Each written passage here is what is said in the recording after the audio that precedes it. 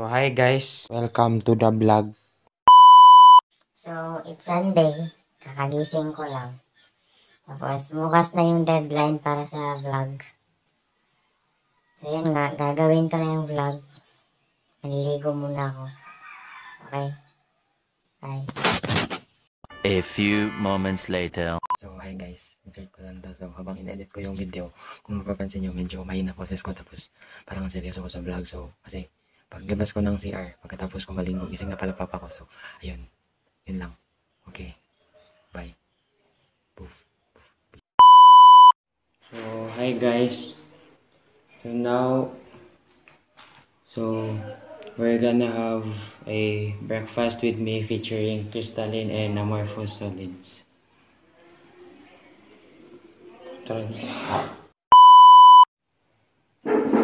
So ayun nga, wala akong mindset na content kaya we're gonna have a breakfast with me na lang. Tapos magdi-discuss ako about Crystalline and Amorphous solids. So ano nga ba yung solids? Search ko muna.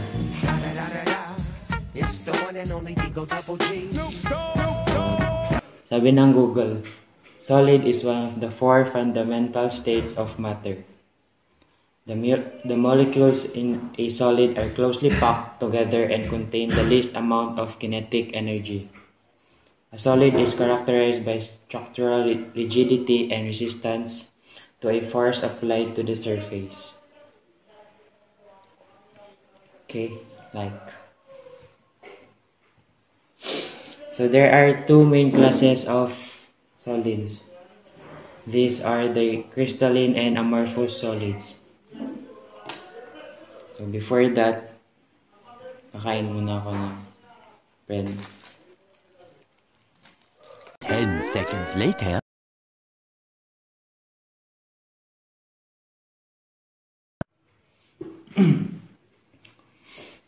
So, crystalline solids. Crystalline solids, these are the most common type of solids. Their characteristics are what we associate solids with. They are firm, hold a definite and fixed shape, are rigid and incompressible. They generally have geometric shapes and flat faces. Tapos, yung amorphous solids are rigid structures but they lack a well-defined shape. So rigid din siya, parehas ng crystalline pero wala silang shape. They do not have a geometric shape, so they are non-crystalline. This is why they do not have edges like crystals do. So yun. That's the first difference ng crystalline and amorphous solids. So, examples of a crystalline solids are diamonds. Hindi siya sa ml diamonds. Diamonds. Tapos, metals, salts, and etc. Then, examples of an amorphous solids are glass, gels, plastics, various polymers, wax, thin films, and etc. So for the difference between crystalline,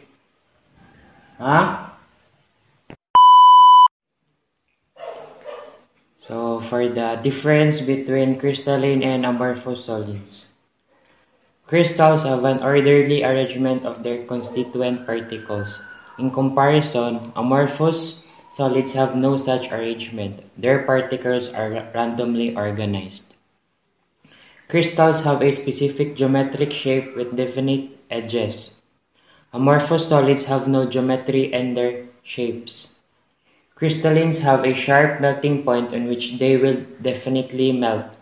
And amorphous solids will have a range of temperature over which it will melt but no definite temperature as such. Crystals have a long arrangement of their particles. This means the particles will show the same arrangement indefinitely. Amorphous solids have a short order arrangement. Their particles show a lot of variety in their arrangement. Crystalline solids cleavage break along particle points and directions. Amorphous solids cleavage into uneven parts with rugged edges. And lastly, crystals are also known as true solids, whereas another name for amorphous solids is supercooled liquids.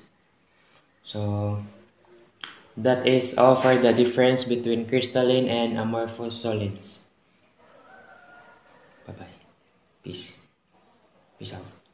Peace out.